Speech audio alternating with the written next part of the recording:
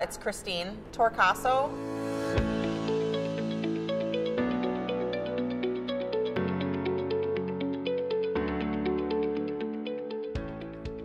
For me personally, it's opening up doors of opportunity. I think like a lot of women, we love options. It gives me that freedom to choose what I want to do with this once I graduate. I don't have to feel like I have to settle. Once I get that degree, I can basically go wherever I want with it. I can keep going to school if I want to get my master's next. A girlfriend of mine graduated from Herzing, and she just kept boasting about how the program was great, the staff was great, everyone there was super helpful, and she felt like she really, it sounds silly, but she felt like she got her money's worth. This is my path, I'm supposed to be here. So it just took me a little bit later to figure it out.